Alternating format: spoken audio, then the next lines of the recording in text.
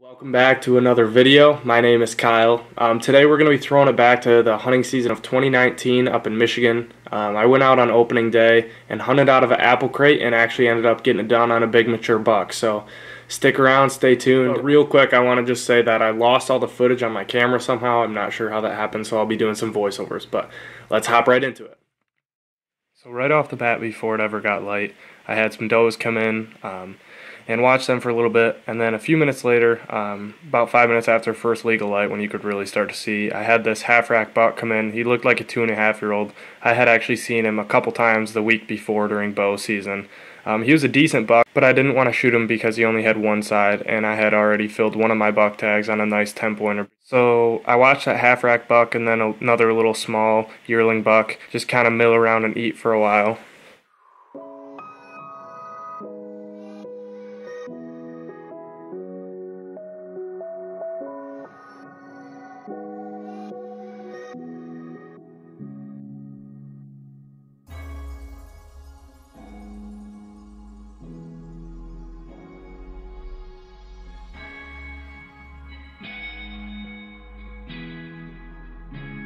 Eventually that half-rack buck moved over and started ripping up this scrape here.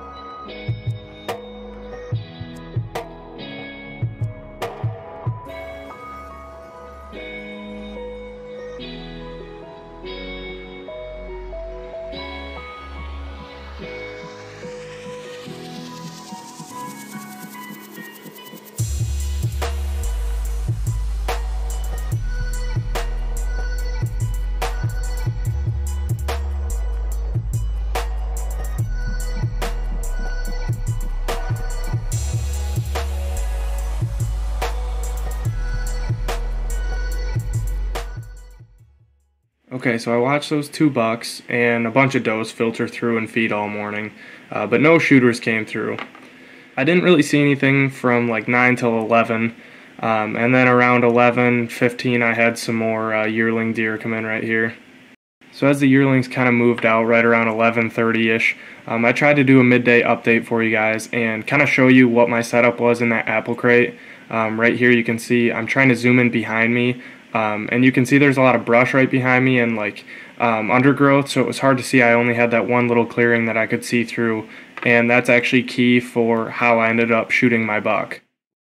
So right at 12:30, I had a deer snort right behind me. I didn't know what it was. I wasn't looking that direction, but I knew it was a deer, and I knew he smelled me, so I knew I was kind of stuck and couldn't really quick turn around and look at what it was because he'd probably pin me and take off. So I slowly started to reach for my camera, turned it on, spun it around slowly to try to see what it was. I slowly turned my head over as I'm grabbing my shotgun, and the first thing I see is just tines, and I know it's a shooter. I don't know what it is, I just know it's big and it's got a lot of mass. So I grab my shotgun. So as it's running away, I literally yell, "Hey!"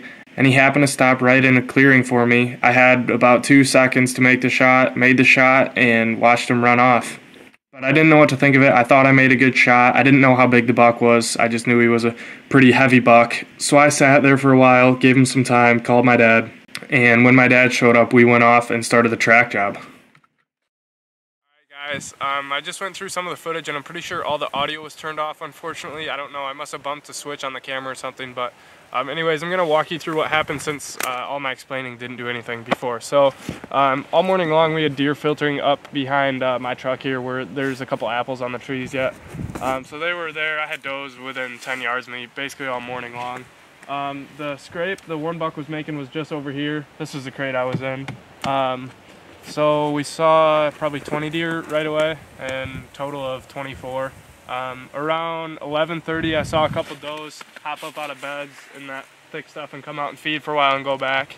And then at 12:20 I heard a deer snort behind me somewhere, and I got all this stuff kind of behind me so it's hard to see, so I spin around and I'm looking for what it is or whatever. I know it's pretty close, and I don't see it in my one kind of clearing, and then I look through this brush, the thicker brush, and all I see is rack at like probably 60 yards, and I'm like, oh no.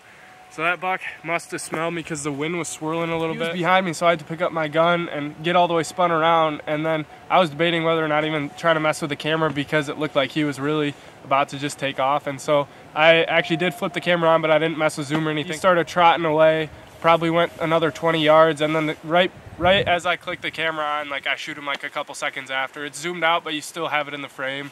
And I'm pretty sure I made a perfect shot on him, and then he ran up over the hill behind me, and I haven't looked yet. So we're gonna go get on the blood trail right now. Like I said, middle of the day, I was planning on sitting all day, and then 12:20 he rolled around. So go see if we can't find him.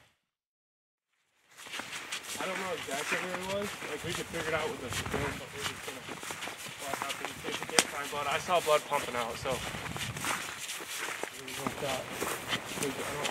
I see blood straight ahead, Kyle. In the snow on the left. See it? Oh yeah. Well, that might be where I first shot him. Oh, look at the blood down here. Yeah. Oh my goodness. Holy cow, look at this. I gotta get this on camera. Right where I shot him. Hold on. I told you I made a good shot. You can literally... Look at behind it. It sprayed that far. You can literally... I'm gonna zoom in on this, see if I can catch it on the camera or not. See blood for the next 50 yards. I'm not gonna tell you when I see him because... So this is where I shot him. Look back at the crate now, what it would have looked like with me in it. So I actually yelled at him. You can't, obviously the audio was off, but to make him stop, I just yelled at him because he was trotting and let him have it right here. Okay. I just guessed he was about 50, but show right here. Zoom out right here. So this is the first spot where I hit him, and then pan out here and look at how far the blood sprayed out of him. Holy like, cow. It's like at least 10 feet behind that. So. It's gonna be... Look at that. Wow. The snow accentuates it too. Yeah. I thought I saw him plow right here. Up here a little bit. Look at that. That's ridiculous. This reminds me of that one when we were muzzle loading up in Sand Lake. Yeah. I'm trying not to look too far ahead of me. No, I know. You want me to go up there first and then have you come in? Look at all this blood. It's just crazy. He went an amazing distance. I don't see him yet. I don't either. But I'm not looking either. I know. I thought he piled up right here. Look at that though. Tough track ride. I didn't even have time to even look at track or like points or anything. It's just one of those where you look up and just know it's a shooter, unquestionably.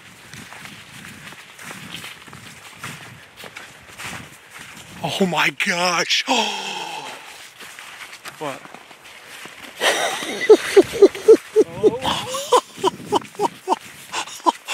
That thing's a stud. I told you he's weird. He doesn't have a lot of points. No. I thought that coming in. Wow. Well. Oh my God. Holy cow. I never. Congrats, dude. Holy cow, that thing is tall. Yeah, look at that shot. Just perfect. Wow. What the heck is wrong with that buck? Holy cow. What do you mean what's wrong with him? He's awesome. That's the biggest 6-point I've ever seen. Holy cow. Holy cow. Dude, I've never felt mass like that. Look at that thing. Good shot, I'd say, eh? Wow. Well, that's something. I don't know if... What a cool deer.